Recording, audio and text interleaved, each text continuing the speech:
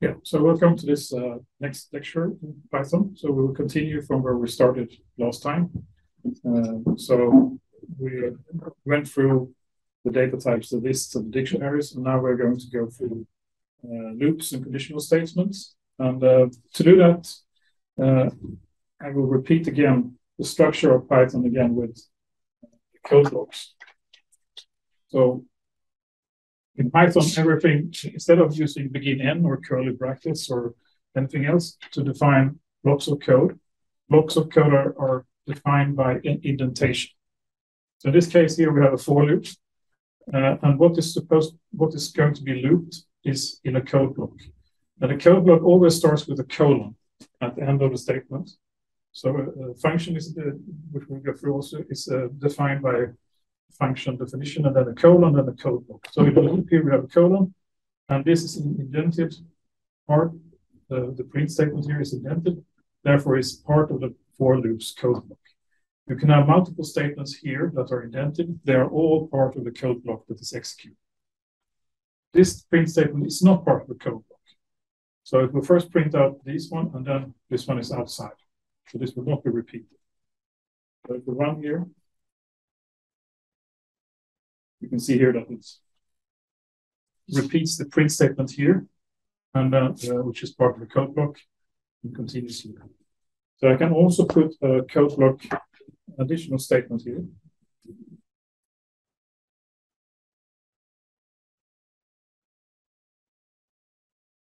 And you can see here that it will use this statement as well as part of the code block for the for loop. So both of these statements will be repeated 5 times here.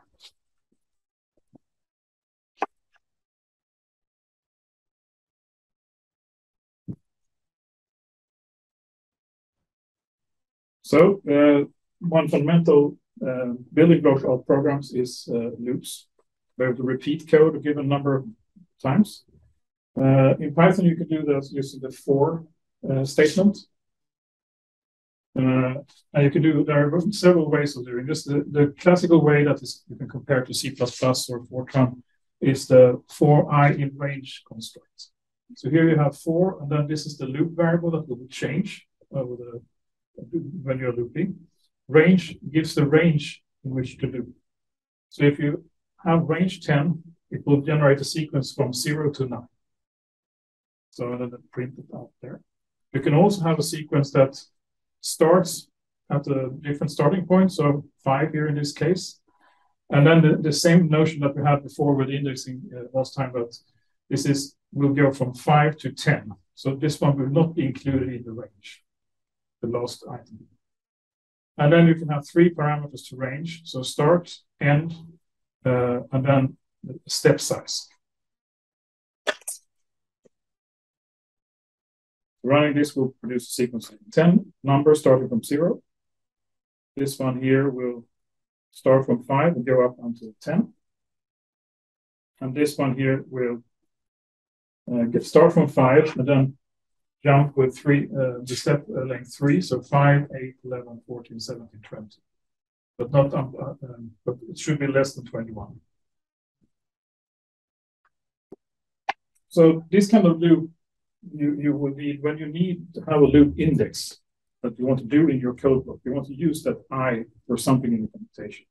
If you don't want to use, don't require a loop index, there are other ways of looping in Python as well. So for example, if you have a list of values like this, I want to loop over all the values. I'm not really interested in what the index position of the item in the list is. I just want to process the item. You can do instead for value, and then you use in values. Then value will be the start with the first item in the list, and that will be give a reference to that value. And then the next loop iteration, it will be 3, 6, 4, and the string here, and so on. So you can loop over values in the list. So same thing, but you don't need an index. You could, of course, have an index and then use the index to retrieve values from the list. That's also possible. But just looping or iterating over lists or data structures, you don't require an index variable. You can, as I said, you can loop over a list using the index as well. So in this case, if we want to construct a loop over a list for I in, then we have to create a range, and a range that is the size of the list. So we can use the len function here to query the size of the list, and then we can loop over, and then we can retrieve the values here from A, Y, I, and B, Y. So we can actually loop over two lists at the same time using this, having the index available to us.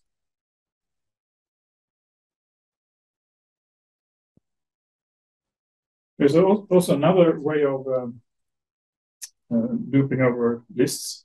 So you can have for I value here. So if you both want to have the value directly without using the index to retrieve the value, you can use enumerate here.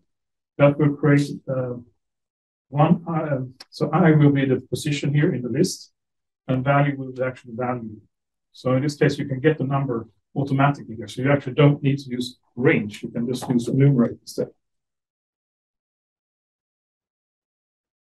So you see here, you get the index here, and you get the value directly by using this construct.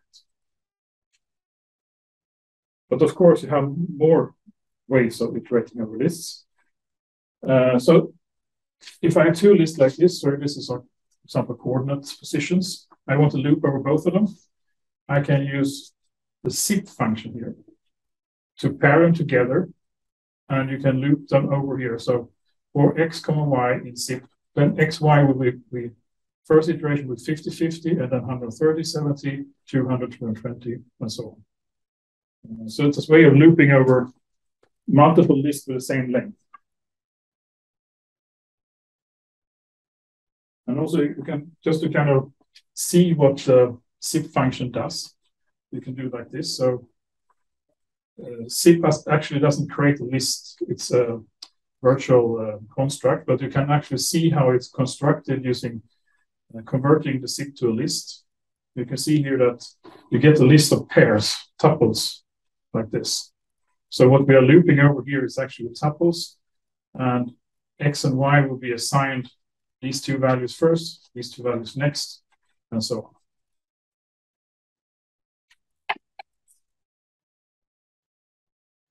on. You can also iterate over, so if you have a nested list like this, you have values here, lists of lists, and you want to iterate over all values in this structure, regardless of if they're in pairs or not.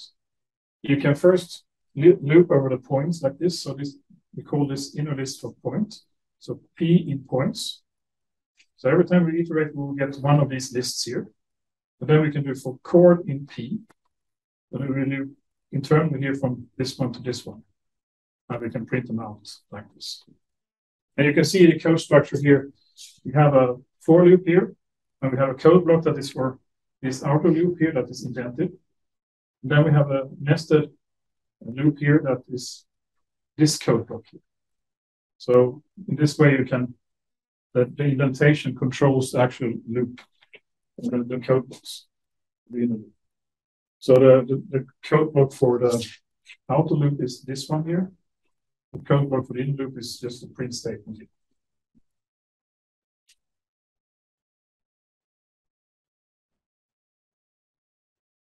So dictionaries, those are not a bit different, but you basically do the same thing when you iterate over dictionaries. So here I have a dictionary here of phone numbers for different people. And I can do for key, value in name dict item. So there is a special method on the dictionary called items that contains the key value pairs, which you can loop over.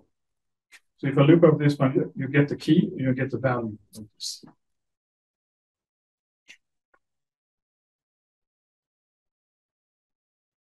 If you're only interested in the keys, there is also a method called keys that returns you a list of all the keys, and you can loop over that one.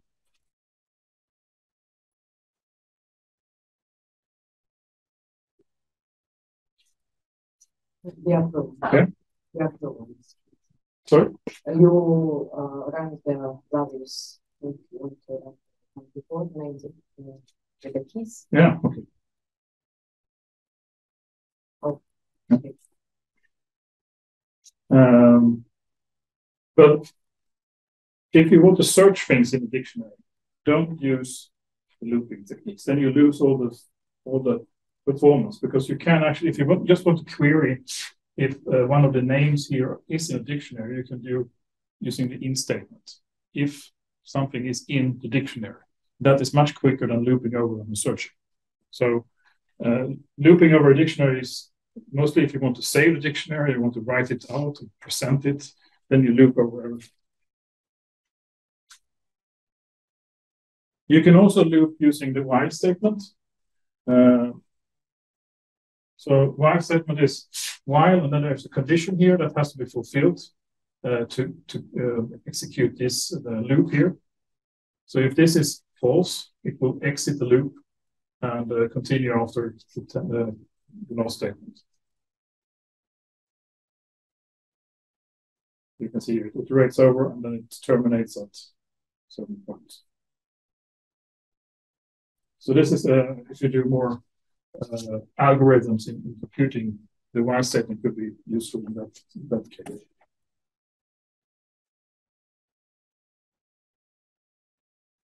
Then we need also to be able to take decisions in your code. That is done using the conditional statements. And the most common one is the if statement. It's using the same concept here. So you have if statement, the condition that should be fulfilled, if the code block should be executed. And you see I have a colon here again, and then the indentation here again.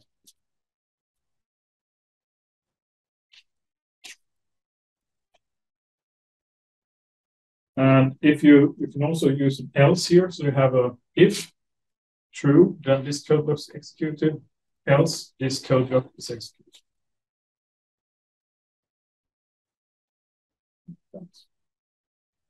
And then you can also have many. So if here, and then have else if, then if this is true, then this is executed. Else if this is executed. If none of about this one is executed.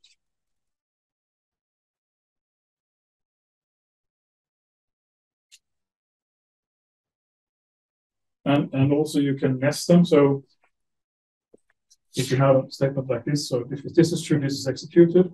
Else, the entire, you have this statement inside a code block. So if this is false, it will evaluate this inside code block. So you have to think about the indentation in Python. It's really important. So preferably if you have an editor, set it to a fixed number of characters for the tab. So for example, 4. And make sure that you always use the same indentation, because if the indentation is wrong in the code, you can get strange errors, that inconsistent indentation, so from the Python interpreter.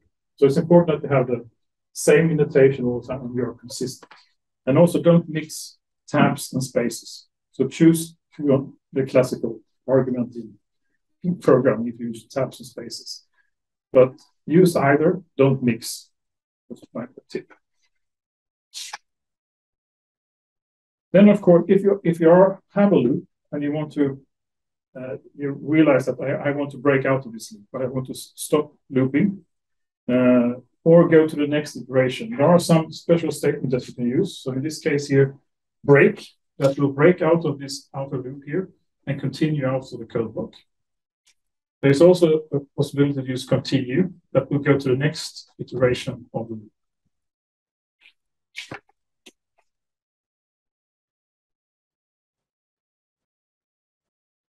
So here you can see, go to the next iteration here, continues, and then it continues from, it doesn't print 5 here, but it continues, and then it goes to number 6 iteration, and then exits the loop here. So it never comes to 20.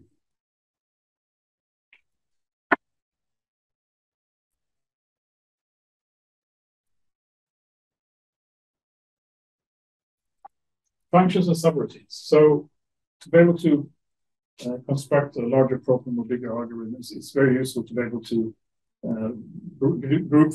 group code into logical functions that you can call, so that it's easier to understand. And in Python, you can define your own functions using the def keyword, followed by a function name, and then the parentheses here to define which parameter you need. So a function that doesn't have a parameter looks like this. Print doc, and it have some empty parentheses. Same notation as the code book, so colon here again, indentation, and then the statements that are part of the function. So if I run this, nothing happens.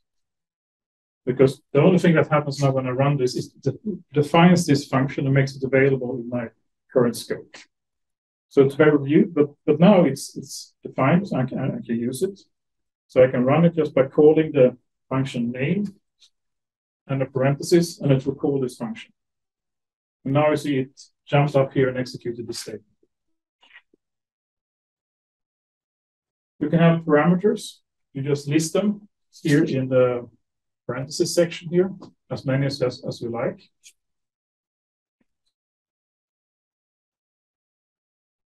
And also, because Python can have, a variable can have any data type associated with the reference. So in this case here, I do a trick here. So this function actually can handle any input type, because I convert here using the string function in Python, the variable reference here to a string representation. So in this case, next case here, I do b equals to 42, and I call my function here to print my value. So for b plus 1.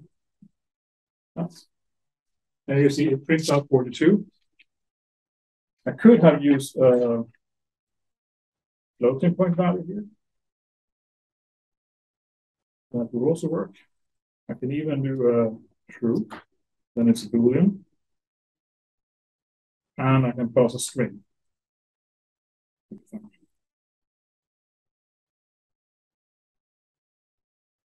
But if I hadn't used the str here,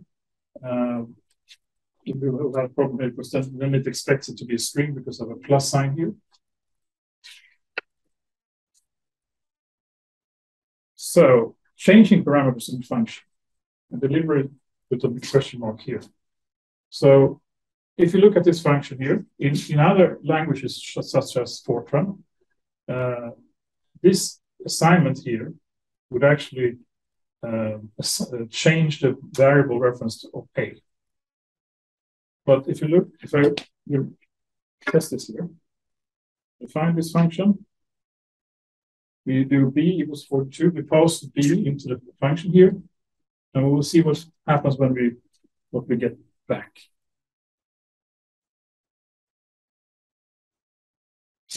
So print b, a here is actually the b here in this case, and we print it out and it seems to be 42, and then we change it a here to 84, as we think we do. But if we print out b, nothing has changed. Because what happens here is that a here, if we do this assignment here, a is a variable reference that is only available in that function. So actually we are reassigning, creating a new variable reference a, but it's not the same as that one. And now this will not pass out from the function. So in Python, by default, everything is passed by value in the parameter list here. So how do we get things out from the function? So in Python, we need to use return values. So there is no distinction in Python from a subroutine that has no return values in the function. They're all defined by the def here. So in this case, we have a def f of x here, and we define a function that returns the sign of x. So we use the return to return things out of the function.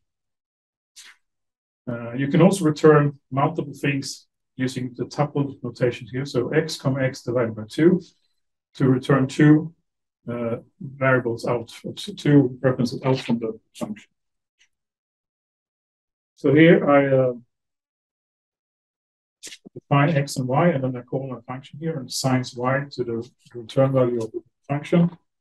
And here you can see that I can assign x and y, and from this value here to return, assign both x and y.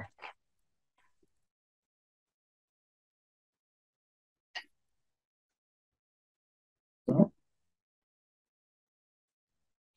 however, to note, if you pass a list that is also passed by the reference is passed over, But in this case, you can actually modify the values inside the list because the list is a reference, contain references to, so you pass over the reference to the list. If you B042, you can actually use the function to modify the list. So this is possible because B points to a list in memory. And if you do B here, 0, you can actually change the values into that reference of the list. And then, so list passing list, you can actually modify in functions.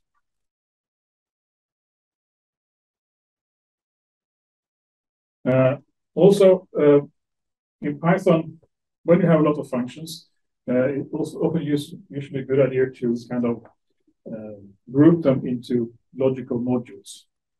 And in Python, this is really simple. So every source code file defined .py file is a module itself.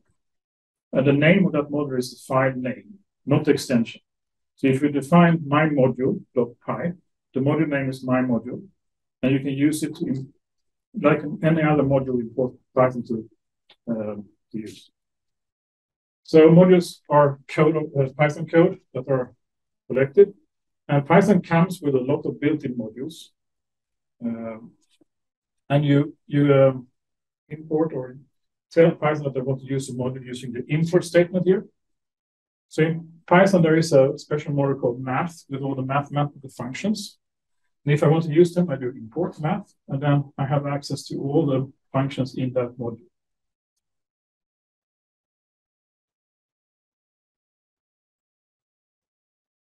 There is, however, using math in this way could be, then you have to, every function you use, you need to kind of prefix with math. So if you don't want to use that and you want to use the math function directly, you can do that as well. Then you can use another form of imports, it's called the from import statement here. So you have from math import star. Then it will take all the functions in math and put them in a current context. So so the sim function will be available directly without the prefix here. And for some things that could be more useful. However, this has one problem is that if, for example, the NumPy module we will look at in next hour, it's also provide math functions. So if you do from math import and then you do from NumPy import star, all the functions from math here that have the same name will be overwritten by NumPy. And that could be not always that you realize that you're actually overlapping the functions. And so this is a bit discouraging in Python to use this kind of imports unless you have really, you know what you're doing. You only want to use math in this case, then it's no problem. But usually you do it a bit different. Instead of, for example, if you only want to use sine and square root functions, you can do from math import and you just import sine and square root and nothing else. So that is also possible. As I said, all Python source can be used as modules. So for example, here I have defined this code here is stored as a module called prime.py. It itself imports a module, the square root function, defines a function called prime, which calculates prime numbers. So as this, I'm running this in a notebook, it's a bit difficult to, I need to actually download this module, have it available locally here. And now this module is available in a directory. So it's in my same directory. And if I do import prime, it will read this file here. So it will look for a file called prime.py, import it, and make it available. So now the function we have is prime, is available prime.isPrime, and then call it. So let's see if it works. Yes. And then we run it here.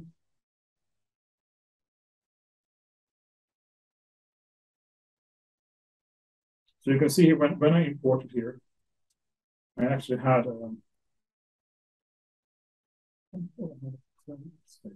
there seems to be a print statement in that module here. So in this case, you can the function is available by the prefix prime. You could also have done the from import to get to the is prime function directly. But this is more clear. Then you know, okay, this I will call a function in the prime module. It's called is prime. It's very clear to the reader what you want to call and where it's located. Then we come to something else. In Python, there is no notion of a main program itself. So Python, if you have a Python script, you can run it through the Python interpreter and it will run. But as you see here, you can both import and you can run stuff. And sometimes you need to kind of make sure that the code you want to run, when you import a module, every code in the module will be run. And sometimes you don't need it, you only want to define the functions. So in many other languages, you have a point of entry called a main function. And you can do that in Python as well. So if you run Python source code file, that file, there's a special variable that is defined automatically when you run or import. And if you print name when you import a module, name will contain the module name. If you execute it as a script, it will contain the name main. In this case here, I don't know this one.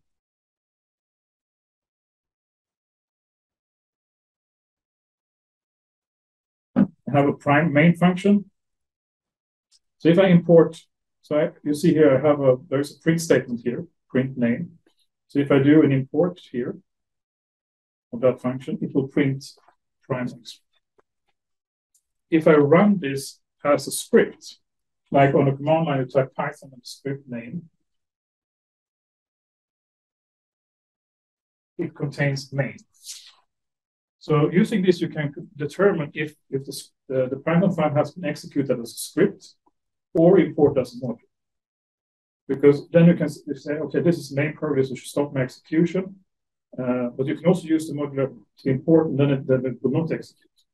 So what you see often in Python code is construction like this. So if you have a main source code that starts your program, you do something like that. So import prime, that is our main program module. We have an if statement here. So if name equals to main, that is true when you execute it using the Python interpreter, not import. This will be false if you import this file in another code module, and then this will not be executed. So here you can put the start execution of your code when you execute this file. It will execute these 2 lines of code. But if I import it, those will not be executed. So if I run it, it will print out those 2 statements. If I import this function, nothing happens. So this is a way to, in many Python modules also have this functionality that you can test how the module, if it works. You every module has an if statement. And if you run the module, it will run some test statements to validate the functionality of the module. So that is also something you can use this. But one recommend, if you have a starting point of your project, so there is a single source code file that is kind of where you start your execution. You should create this structure here. It's not required, but it's something that you can see in many Python code that are doing that. So you have seen before that to print out data on the console or in the terminal window, you use the print statement. And in many cases, you need to print out or write to files in a more formatted way. And there are a lot of functions in Python for formatting strings and making sure that you print out in a nice way. For example, creating nice tables, creating certain precision on the floating point values. And there is so every string in Python is an object, and it has several methods connected to it. So there is one called format here. And then you can create a kind of template of how you want it to print out. So in this case, every curly bracket here will be replaced by a variable value. And it will take A, put it in the first one, replace that curly bracket with A, B, C, and D. This is not the most useful format string, but it's so what it does here is you have the comma signs here. That is, I want the values with the comma sign between them. Could have done something like this instead. So dash.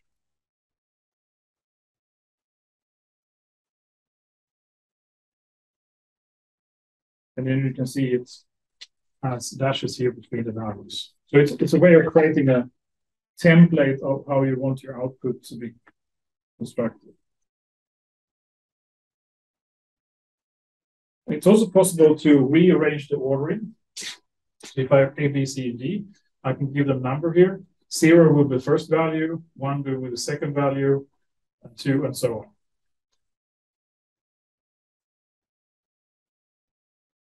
on.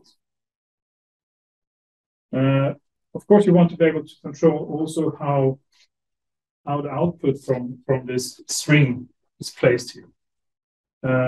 So I just put greater than and less than here to show where the string, how the output is actually constructed from this curly bracket. So in this case here, I put colon 15. That means I want to have a text field that is 15 characters long. And I want to place this string in that, replace that with the string. So if I run this, you can see here that the actual string that is created here has 15 characters. And it places this string on the left side by default. You can control the alignment using the greater than sign here. If I want it on the right side, I put the greater than sign here, so it points to the right side. Then the output will be like this. So it will add spaces here and put the string on the right side. So it's similar if you're working with Excel, you can right justify, left justify in your cells. You can also center by using this character here, circumflex or something. Then it will be centered in that field. So you can see its outputs in the middle. You can also specify if you want the field character not to be spaces. You can see here I put an underscore here before. Then that will be used as the field character. See it as underscores here instead. You can have stars or whatever. It will repeat that to fill up the field. You can also tell what data type is to be expected here. So in this case, I put D here, that is for integers. And you put 42 here, and it will format it as this one. And you can then also change the field size here. So here I have 10D, that means I want an integer field of 10 characters wide. And then I can do all my formatting things that I did before to print them out.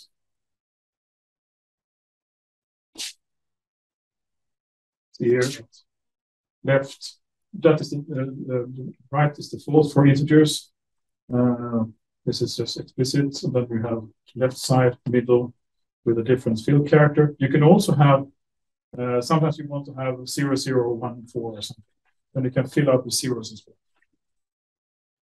That's quite powerful. Floating point is probably the most where you need to do more, but you actually need this. So here you have a field that is divided by, you have two field parameters here. So the field width and the number of decimal places. So this will print out in the field size of 10 characters using 2 decimal points. You can see here 2, 4, and 6. They're also by default right justified. So the F here is a fixed form floating point, so that is does not use the scientific notation. If you want to use scientific notation, you use the E here for formatting. And then it's displays it using the 2 decimal points, and then it adds this scientific notation here as well. Another thing you can do is actually, instead of using numbers in the templating here, you can use actually names of variables. So x comma y here, it will take x placed there, and y will be placed there.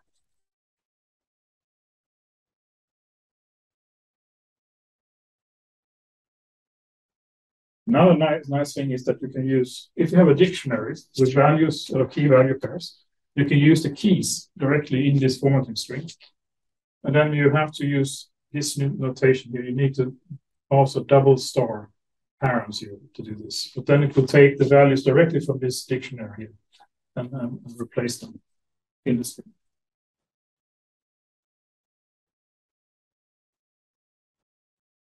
Another thing in Python that is also worth knowing, there is a global function called globals, which contains all the variables as a dictionary.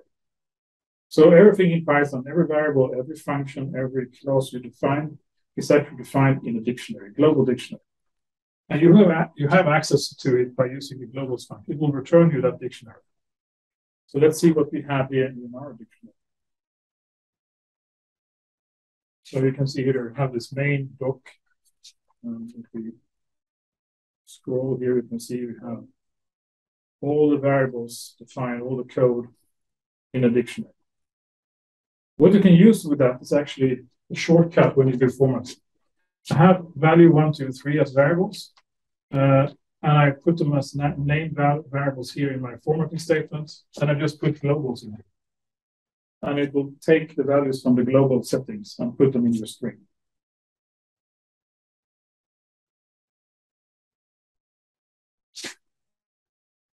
So another important thing which you need when you design your program is the ability to read and write files. So files are a collection of data stored on disk that you can create and you can read. And in Python, to work with file, the key is to use the open statement.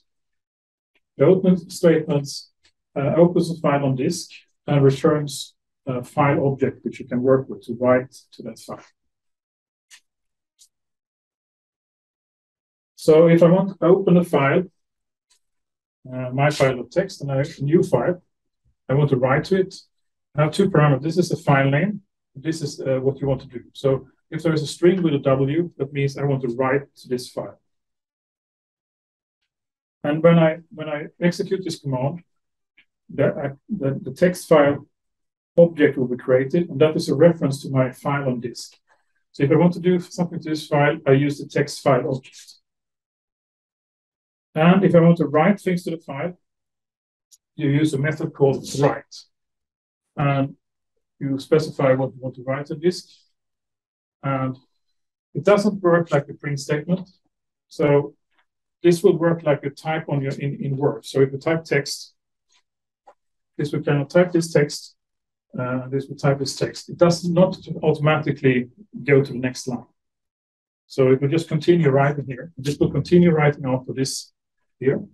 But if you put a \n here, it will go to the next line in the file. And then you continue here. So now I have an open text object, and I will execute the statements.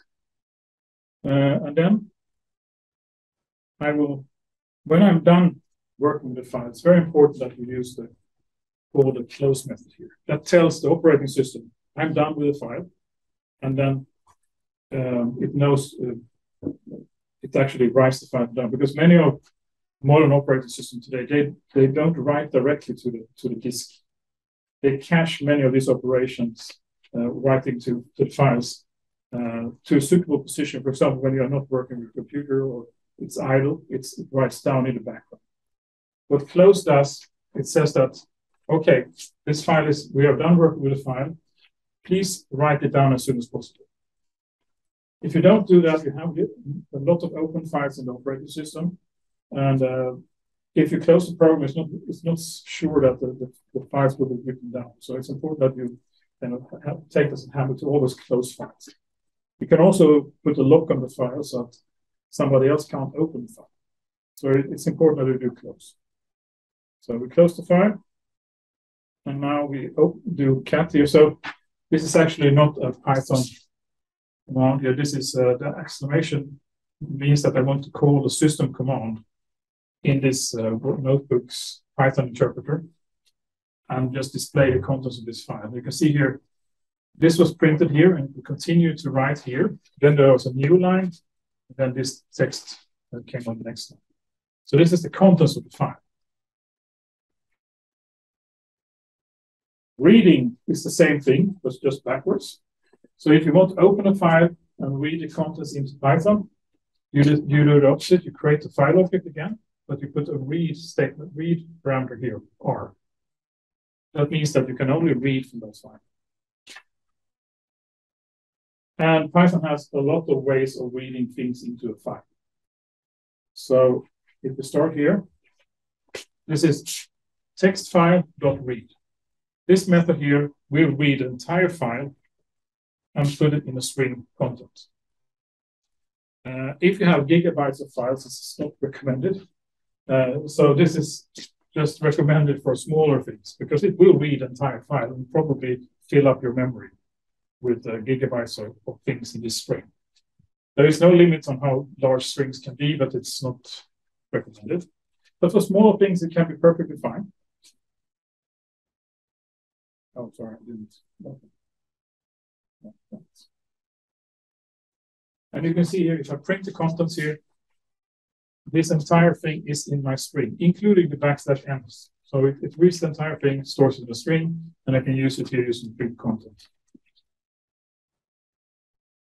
So if you want to read a file more efficiently, or you want to process the file line by line, for example, you can do it like this. So open my file, read again. Line equals the text file.read line. It reads one line up until there's a \n. Stores that in a string. And if it comes to the end of the file, it will return an empty string. So if line is not equals to an empty string, it will kind of iterate over here, continue reading, then we close again.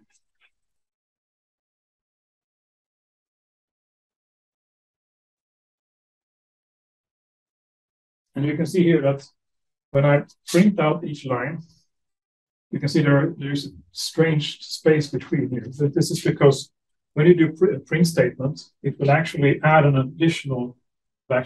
And as the first line contains \n, you will have two line breaks. It will jump down. If you don't want that, you can use the strip function that we talked about yesterday here to clean up the string here. So text file read line dot r strip. It will remove the trailing stuff in the string. And now it prints like this here, line by line. It's also possible to iterate over a file, just like a loop. Open the file again here, and for a line in text file. So just like a looping of a list, you can actually loop over the lines in the text file. So for line in text file, it takes every line in the file and print it out like this.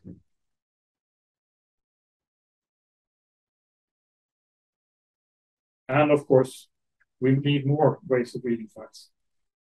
So there is also a method called read lines that will read the entire file into a list, where every item in the list is a line in the file. So then you can see here, if I print that, you can see here the first item in the list is this one here, including the \n. Next item is the next row. So one thing I want to show you also is a way of don't having to call close all the time. So instead of using the close statement, you can use the with statement here. So with open as text file. This will also create the text file object. All the operations on the file you do in this indented block. And when you exit this block, close will automatically call on the file. So this will ensure that you always call close on the file.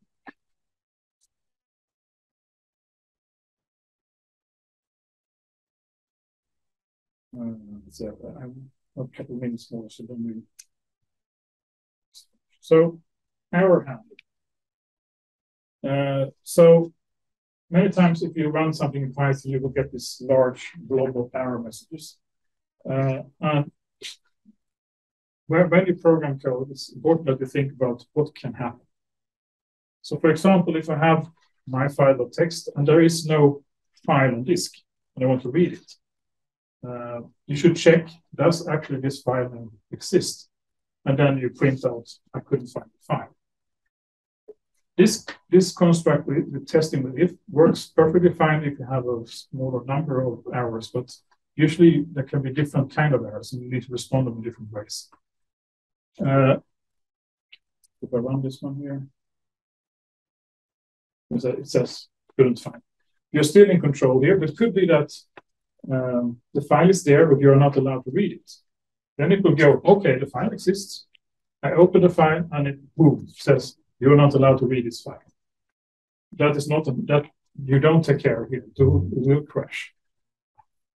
So Python has every error message you see when you run your code is an exception. And the result of an exception is that it, so if I do this here, you can see here that when I run this here, the file doesn't exist. And you see file not found error. This is the exception. File not found, that is an object that is thrown out of the open statement. And here it has a traceback here, or actually which line it is. And it says this is the output from the exception. No such file found in there. It would be good if you could catch those that are generated in Python automatically. And you do that using something called exception handling, and that is done using the try and except statements. So it's like, try this code here. If something happens, go here. This is a really general exception statement. This will handle every error in Python. But it could be something else. It could be that the error is not this one file, it couldn't find the file. It could actually be something else, but we don't know because we catch everything. So this is not a recommended way of doing it, because sometimes if you get an error here, nothing shown on the screen, just continues executing code, and you don't know what happens. So you need, the better way is actually to specify which exception you want to handle. And you do like this. So for example, file not found, try this code. If you get an exception, file not found error, do this. If of course fail on other code, so if it's another exception, it will fail. But if you have exceptions that you need, you know what errors could happen, you can list them here after the exception. You can have multiple exceptions as well. So in this case here, I have except file not found, then I print I couldn't find the file. But if I'm not have put in permissions for the file, I get a permissions error exception. And then we said we don't have the right to clean this file. So in this way, you can actually very controlled handle every error in Python. And also, if the program crashed for some other reason with an exception, you can see which exception it was, and you can add it to the list here.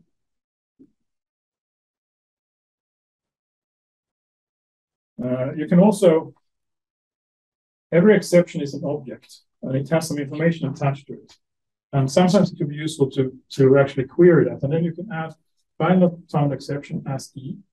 So the actual exception of it will store in a variable called E. And for example, for file not found, there is a file name property which you can query. So you can actually see which file name you couldn't find. You can also query here, E here, and usually there is a string error property as well that actually contains the error message. And you see here that it actually specifies which file the problem was. And then finally, sometimes you have, for example, if you have a really complex program, it opens a lot of files or internet connections or something, and you get an exception. And you know that, okay, I have an exception, but I really should do some other cleanup as well. Then you can use the finally thing. So I have an exception here somewhere. I handle my exception or I don't handle my exception. But finally, this code will always be cool. So here I can close my files, for example. I can do some cleanup, regardless of I have an exception or not. So this is a useful thing too. So we'll take 10 minutes break. then we continue with NumPy.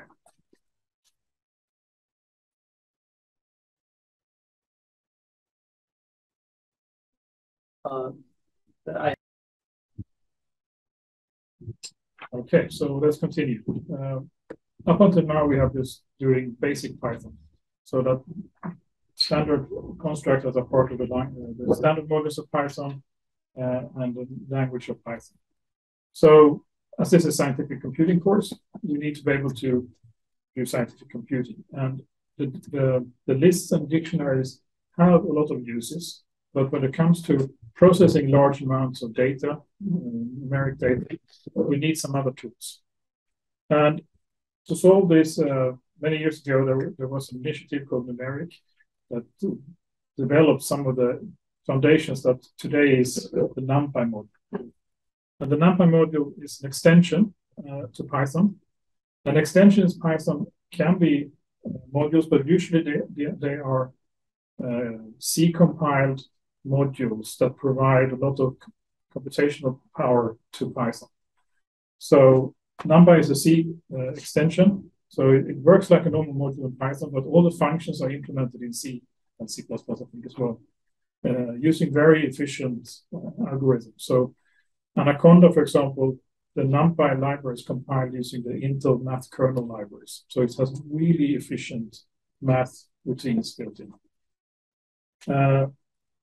And NumPy provides extensions for handle arrays of different data types, vector matrices, stuff like that, in multiple dimensions. You can combine arrays from NumPy with dictionaries, for example. So there are ways of doing stuff like that. And then in that case, it can be efficient as well. So using NumPy in your code, you need to import a NumPy extension. And then the standard convention of doing that is not using the from syntax, but using the import NumPy as NP. That also makes sure that all the functions you import prefixed with NP, you can see direct, this is a NumPy function. Or this is a NumPy array. So this is something I see most Python code using NumPy uses this convention. Start by importing it. The main data type in NumPy is array objects. They are, compared to the lists that can create, we can add different data types. An array object consists of a single data type. So you have to choose if it should be a floating point or integer, Boolean, or everything, but the entire array is the same data type. And they're allocated in memory as a single continuous block of data. That also makes it very efficient to work with. You create array objects by using the np.array function. And here you have the first np.array, that is the creation function. And then you provide what you want the array to contain. In this case, I have a list of 1, 2, 3. So this will create a one-dimensional array with integer, in this case, it's a floating point with the numbers 1, 2, and 3.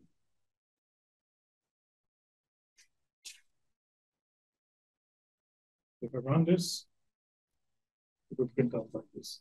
So you can see here that I specified that I wanted it to be float. And you can see if I print it out, there are decimal points to indicate that this is a NumPy array, floating point array. If you don't specify this argument here,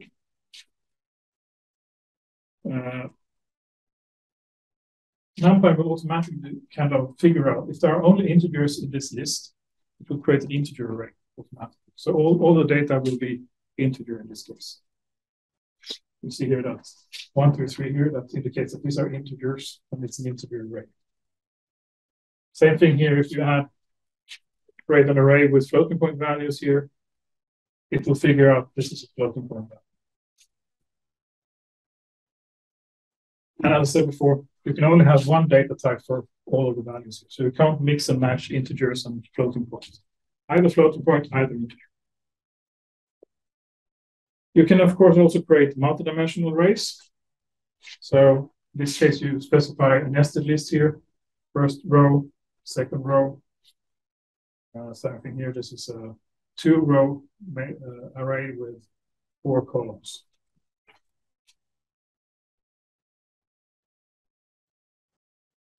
You see, if you print these, they will print the same thing. You have a MATLAB, you have arrays. It will print them out with the correct structure. So in this case, 2 by 2, this is 2 by 4.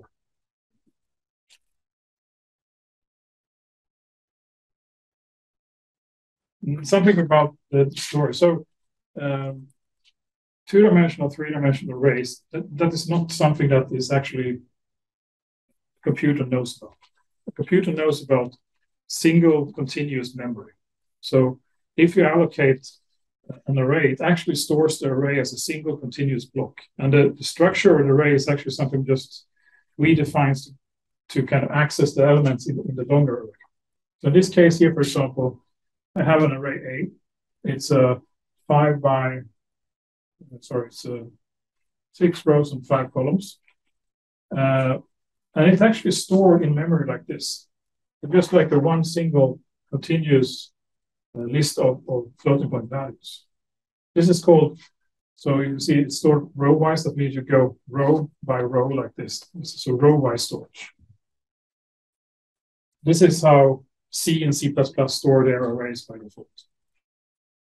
If you're working with Fortran, Fortran stores them column-wise like this.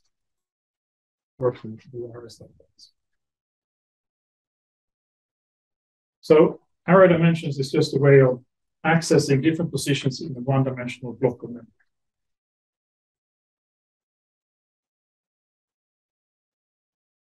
When you create arrays, there's a lot of properties on this object that you can use to query different properties. So in this case, shape here will actually print the shape of the array. So if it's a one-dimensional array, it says that this is 4 elements here. If the two-dimensional, it says 2 by 2. If this is actually a three-dimensional data structure, so they have 2 by 2 by 4. So shape, you can query the sizes of the arrays. And you typically can use like this. For example, rows and columns, you do b.shape. Then R is the number of rows, C is the number of columns. So if you want to loop over an array or something, you can query, get some variables assigned that has the rows and columns by using the b.shape.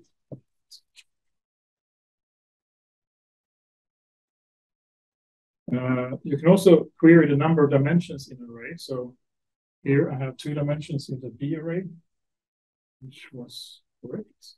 Yes, it's a 2 by 2, so 2 dimensions. And there are some other things that you can do as well. So shape, I've seen, number dimension. You can query the data type, which could be important for some cases. Size is the number of elements of the array in total. Item size, that actually the size of each element in bytes. Sometimes you need to know that if you want to store it on disk or anything, it's nice to query that. So you see here I have a B is 2 by 2. It has 2 dimensions. It stores its data as integer 64, that is 64 bits of integer. The array size is a total of 4 elements, and every element is 8 bytes.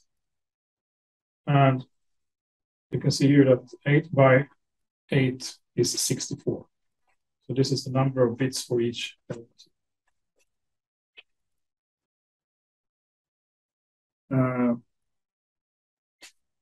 You can use the reshape function to change the shape of the array.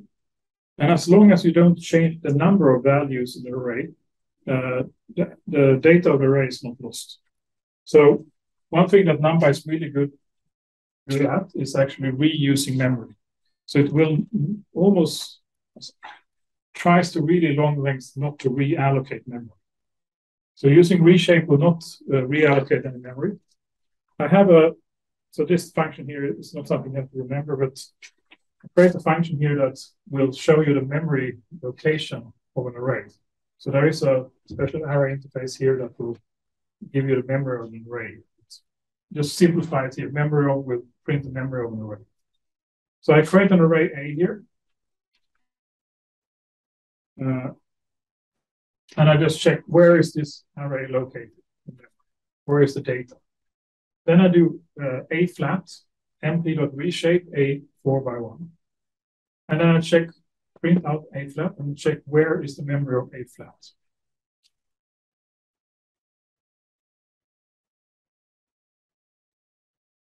You can see here 3953A208. This one is 208. So actually, this is a reference to the same memory location of the values, but interpreted in a different way. So an array object, multiple array can have different views of the data at the same time. So when I do this one here, they point to the same memory location, but this one is shaped differently. It's 4x1. So it's 4 rows like this and 1 column. This is 2x2. So there are still 4 elements here, and there are 4 elements, but interpreted in different ways. And also to be really bit careful, when you change the value in a flat, it will also change the value of a. So there's a connection. So it tries to avoid reallocation because you can have really large arrays. And you don't want, in many cases, you don't want to reallocate it if it's not really required. So most of the operations will return references to existing data. And just to illustrate this here, what is happening here, you can see here, I changed the value 0, 0 here. And you can also, this is also a thing to note with NumPy. Indexing starts by 0. So it's not like MATLAB that we index start at 1. So the first row is 0, first column is 0. I assign 0 by 0 to 42. I print it out, and you can see it's 42 here. It's also 42 in flat. So if you don't want that, you can use the same thing we did yesterday here with the copy. So C equals A dot copy. And if I do C0084, it should not affect A. And it doesn't. You can see here that this one is 84, this has 42. You can also see here they have different memory addresses.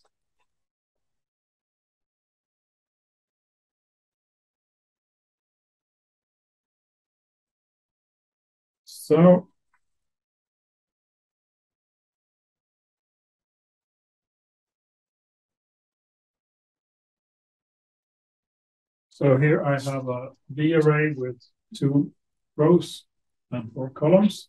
I can reshape that to a single array using a comma here. That will be, you can also do 4 by 2.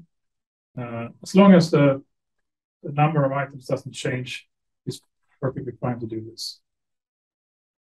But this is not the same as using transpose. So if you want to use transpose an array, there is actually a function here called np.transpose that does the linear algebra transpose. This just reshapes it in a different order. You can see also there are different.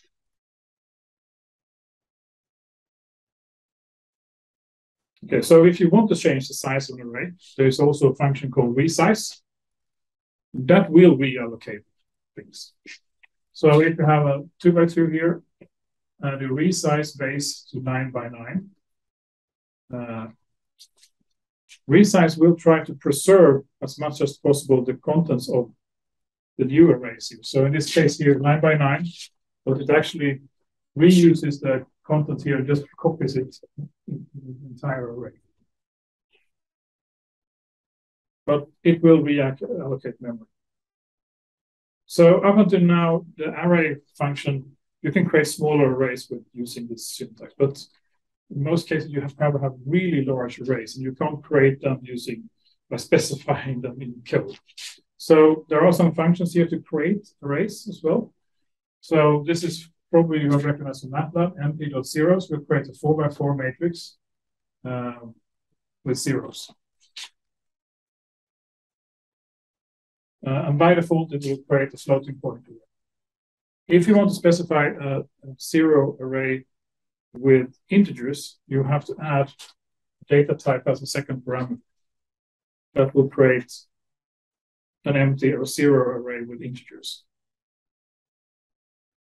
There is also array object consisting of ones. The function is called ones. It works the same way. And you have, yeah, if you want to assign values, this is actually a quick way to do it. You create a ones array and you multiply it by a scalar value.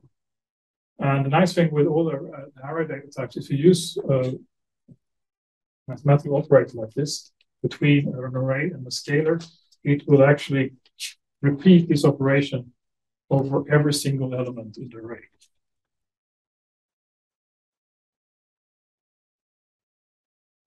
You can create ranges of arrays as well, just like the NumPy range function. You can use a range for array range to create ranges of values like this. So from 0 to 9, same notation here that it goes up, not including 10. So 0 to 9.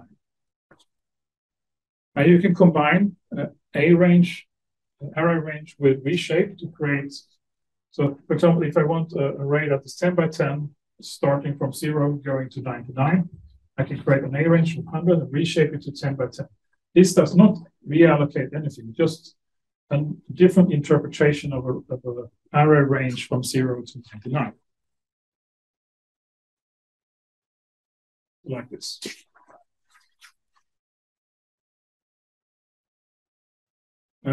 It's also possible, just like with the range in Python, you can do starting, endpoint, data type. You can also have a step, how much step you should move. So now we go from -10 up until 9. Here we go from -10 to 10 with a step of 2. Yeah, and of course you can add this data type function here as well. You can create identity arrays using the identity function.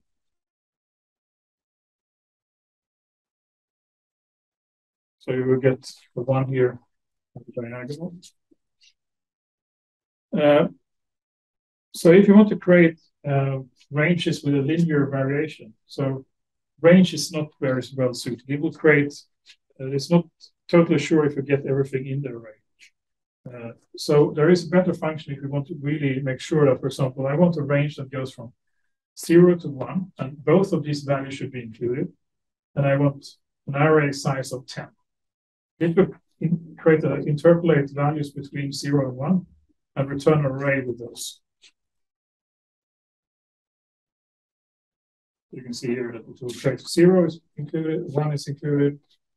Here is 0 and 1 here, but I have 20 values instead. These are typically well when you're going to plot or do function, calculate function values, use linspace instead of a range. Array expressions. So I created a range here. This is just for illustration. I created an array of 5 by 5 with numbers just continuous here. And the nice thing with NumPy is that most ordinary operations on the arrays work. So in this case, I have an array. I have a scalar value of 3. And if I do this addition, it will add 3 to all elements in the array. Same thing goes for multiplication. We'll multiply all elements by 3. You can also do math functions, for example. So if I do sign and an array here, it will compute the sign of all values in this array. And these are really fast functions. So they're implemented in C. So as long as you don't loop in NumPy, things will be fast. Of course, you can, if you do minus operator here, it will negate the values in the array. You can do add here, a plus a with element-wise addition.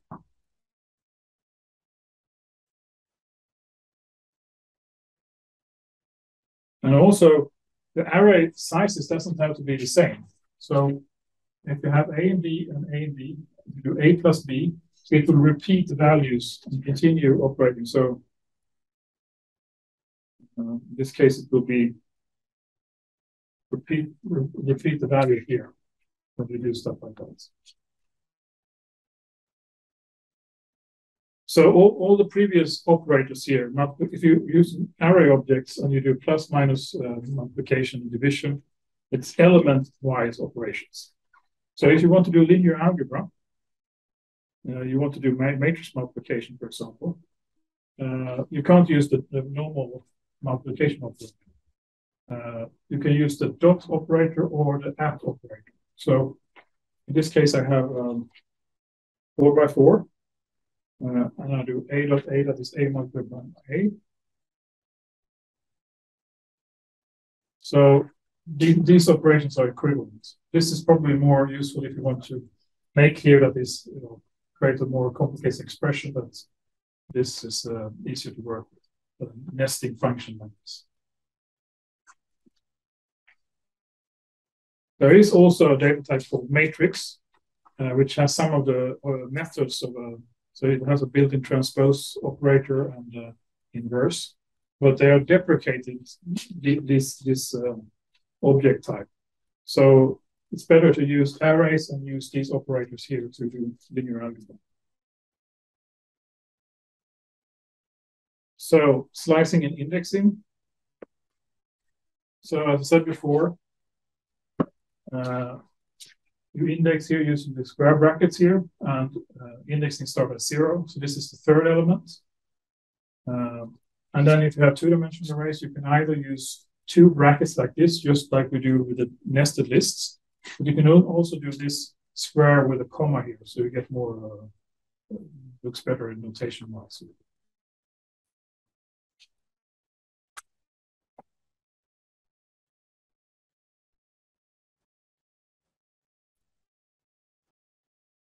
Assigning values to an array is just like you use lists or dictionaries. You give it an index here and you assign a value, and it will assign a value to that position. Same thing, this is a row 2, column 3, this value.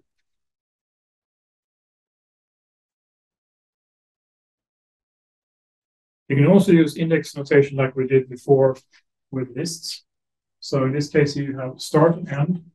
So this will get us an array, sub-array that has start with a start index here and includes end minus 1. So this is from start to the end, up to the end, all values. It's a bit similar to what you have in MATLAB as well. But here you have, I start at from 1 to, but not including 5, so 1, 2, 3, and 4.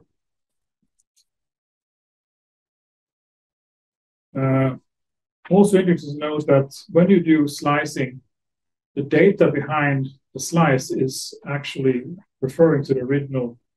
So if you create an array and you get a slice of array, it's just a view of the original data. And we can see here, I create an A here with 25 elements, print out the memory, and print out the data here. And do the same, and then I do a B equals to a slice of A.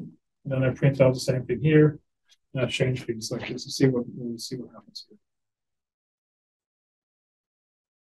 First, you see here memory of A, that is something 3, 4, 6, 4. Then we have, this is the actual memory location of the original data here. Then we do B slice. You can see here it's a bit different in memory, but it belongs to the same code block. So this is just a different position in the memory, but this here is the actual memory in the computer. Those are the same. So B is actually a view of this code, this data block. And you can also see here, if we modify B here, it modifies both arrays.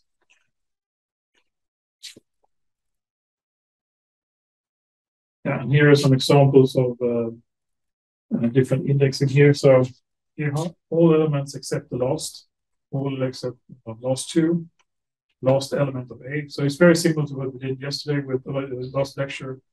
Here you can also do steps. and you can do it in a reverse order here as well. So this all elements, and this is step -1 that we reverse the array.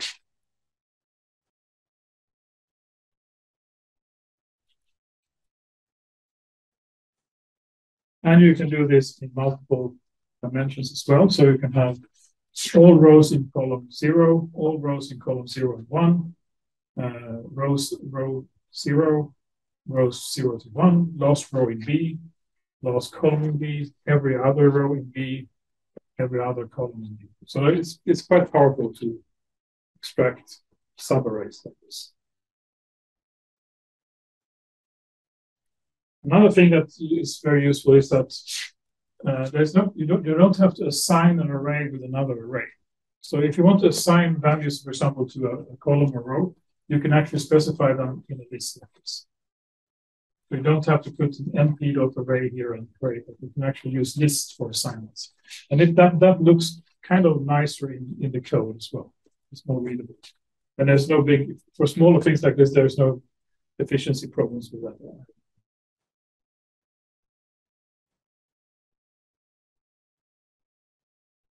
So here you can see I have assigned row 1, so the second row here like this, and the column here like this. There are some nice functions you can use as well on the array objects. So you have A here, and I can do sum, and it will sum the array. So that will create the total sum. You can also sum in columns or rows by specifying 0, 1 as the argument to the sum function. And you get an array back. Same thing with you can calculate the product as well, using the prod function method. So you get a bit larger numbers here. And same thing here, you can do prod 0, prod 1, and you get the products of rows and columns. I will just show you the matrix objects shortly here. So matrix is an array data specialization. So it inherits all the inherited properties of an array. But you can only do two-dimensional matrices with this. The nice thing with matrix is that it actually has some of the notations for linear algebra built in. So you can do A.T, that is a matrix transponate. Then you can do matrix multiply using the normal multiplication operator. And there is an A.I for the inverse of the matrix that's built into that. So, but yeah, so suppose you're working with these arrays and you want to get data in, get that data out. And you can, by default, the NumPy has its own binary formats called NPY or NBZ, which you can use to write down scratch arrays or stuff like that to store on disk. You can also read text files with row by row, and you can also directly read and write binary files. So I will show how to use the NPY files. It's a bit similar to the map files in Python. So I created two variables x and y here. And then I can just do np.save file name of y.npy, and it saves those arrays, single arrays to file. So let's see here. Just ls, you can see here that I have now two files on disk here, x.npy and y.npy. And then I can, if I plot them out, you can see here, these are not your standard text files. So these are binary files. So the floating point is stored very compactly in these files, very efficient. Reading is very simple as well. So you load here your files. You create an array X, load, create an array Y, and they should be the same. So just to see if I get the same thing, I import a matplot pyplot library here so we can plot the values. There is here. I read in the values here. So those were single arrays. But how do you store, for example, multiple files, multiple arrays in a file? Very easy. So same thing, same variables here. I open an XY that's file. But instead of just doing W, I do WB, which stands for W write binary as if. And then I can, instead of specifying a file name to the save method here in NumPy, I can just give the file pointer here over, and it will write the X array to this file in binary form. Same thing here, I continue giving the F object here, it will continue in that file, and I write Y, and it will just directly after X, it will write Y binary.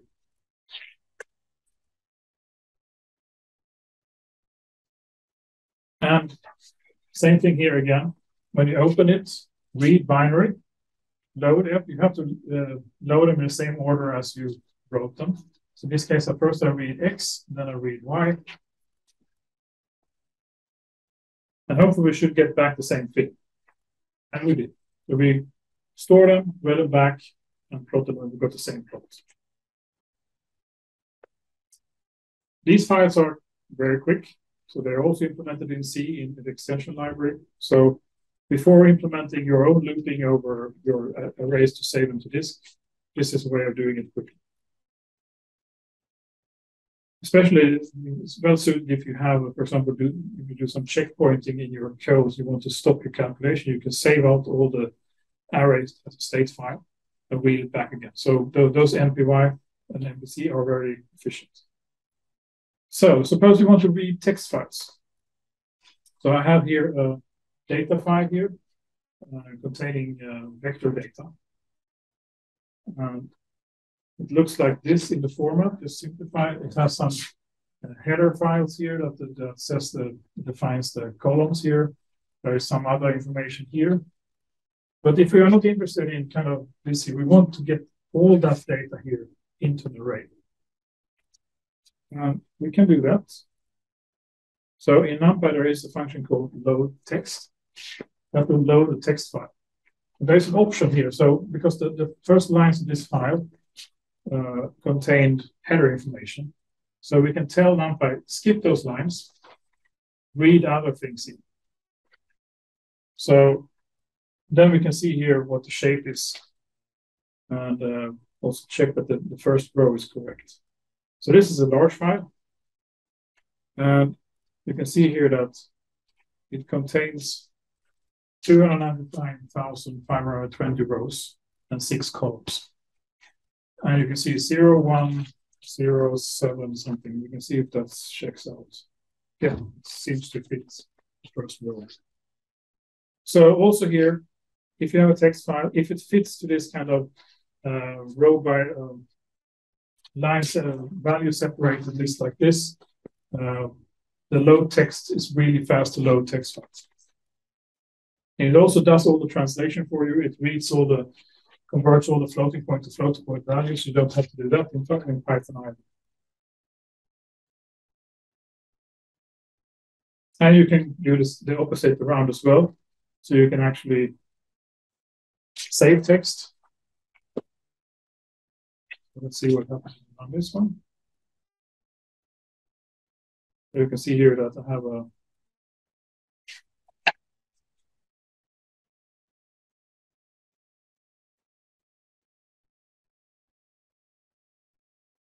so this dumps 10 rows, 4 column, as you can see here. Writes the data in as high precision as possible to a text file. You can also specify here the limiter here. What should be between the numbers? So by default, it uses space. But if you want a comma, you can do that as well. You can then you set the limit to comma. You run that one. You can see here if you go that it has comma signs here instead of spaces.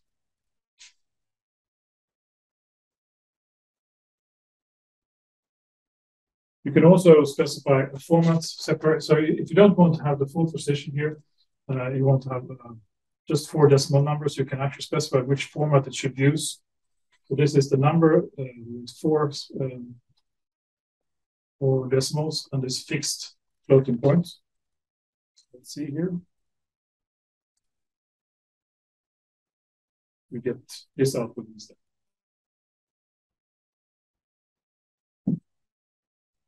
And of course, you can do header and footer as well. So it will add a text row on top and a footer below. Here, this is the line. So if you can use these files because use this method, these are fast. So you can also write and read binary files. So in this case here, I will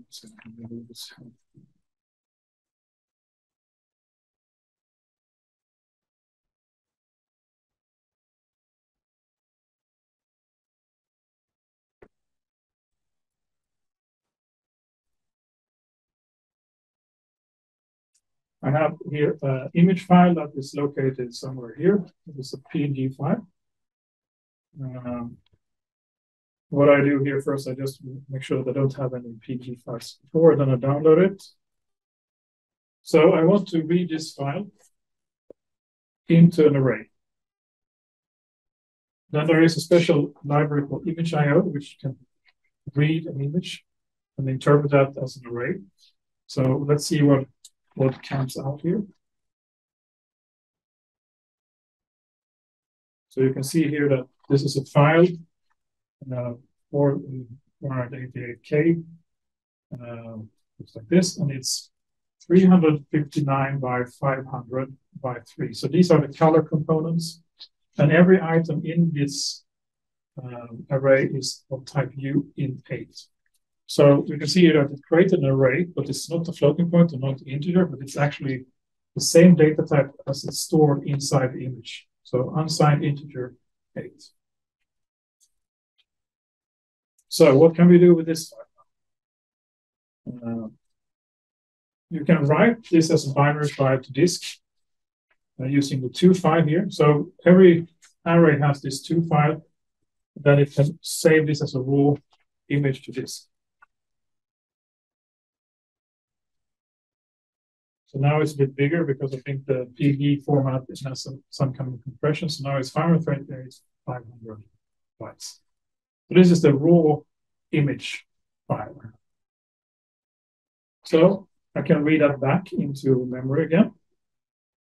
So this raw file here, and then if you have a binary file that consists of uint8, which this case does, you can specify, I want to read this file here, and I know that the data type is uint8, and we will create this again from the file.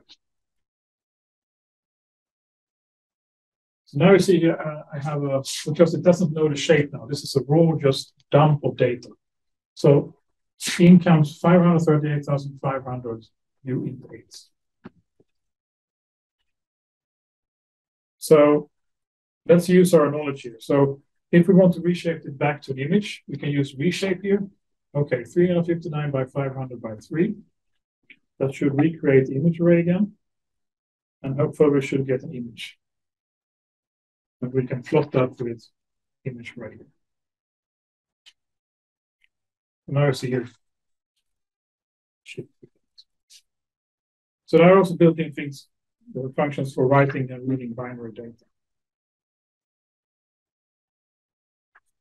You can also read data from URLs on the web. So in this case, you can use something called a data source. And then you can use GS open. And then instead of specifying a file locally, you can say, I want to open this file here that is located on the web here. I want to read binary. I can print the absolute path. And I can convert it into an image, which I can plot. So now you can see here that it's located now here in my local directory like this. And if I plot this using the imshow command on the matplotlib, I get this image here. So this way you can actually open files directly on the web. load them to your local code and display them. So, also important thing to do with NumPy, you can solve equation systems. And in NumPy, there is a module called linealg, which contains a simple linear algebra solver. So if I have an A matrix, B matrix, I can use linealg solve A comma B.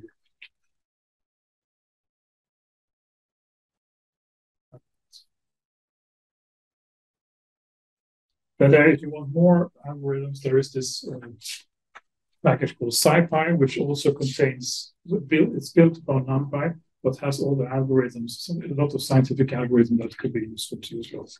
I will not go through this course. It's when you know NumPy, it's very easy to use the SciPy libraries as well.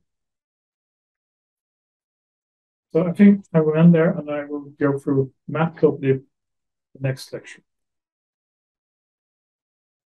So